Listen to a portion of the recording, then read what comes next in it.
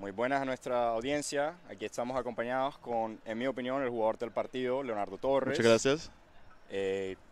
Un triplete en la primera victoria en casa. ¿Qué significa para ti en esta ocasión? No, pues muy contento con mí mismo y con el equipo. No es posible sin ellos.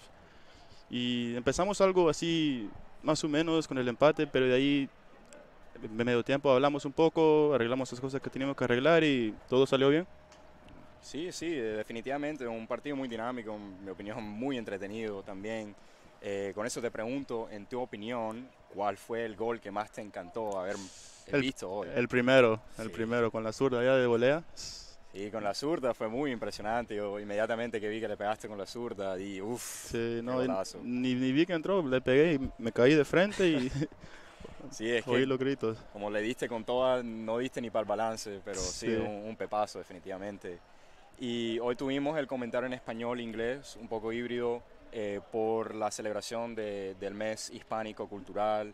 ¿Qué significa para ti esa importancia hispánica? No, es fenomenal, es pues sin palabras, es algo muy bonito que pues enfocarse en eso, sabes que a veces no hay mucha importancia, a veces la gente no sabe que ni es el mes pero pues muy bonito, especialmente para los padres, porque aquí hay muchos hispanos en el equipo, ya sabes. Entonces para esos padres es muy bonito.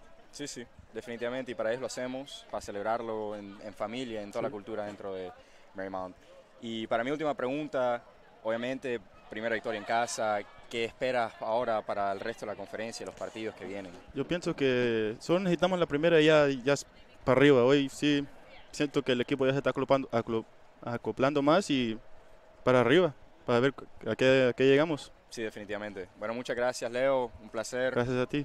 Y buen partidazo. Muchas gracias. Y ahora regresaremos en breve.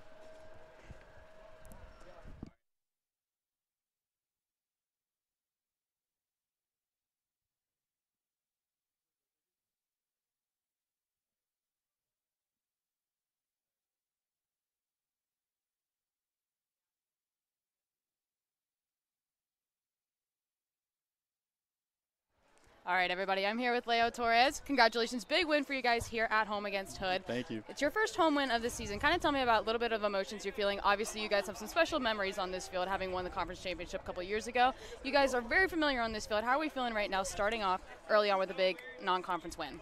I feel like it's huge, especially because we had just lost, and we had, before that loss we just got, we had 14, 15 game win streak on this field.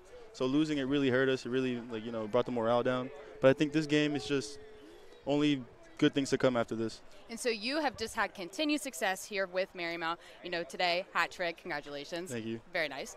What's kind of been the key to success for you the past couple of years? Obviously, you've been very successful. You're a very decorated athlete. Things have been working for you. Kind of what's been, the key to your success? My teammates for sure, and then Coach Nate. Coach Nate, originally I didn't even play, came in as a center back, and from the day I came in, he's by my side through everything, helping me, telling me right from wrong. Him along with my teammates, upperclassmen who are now gone.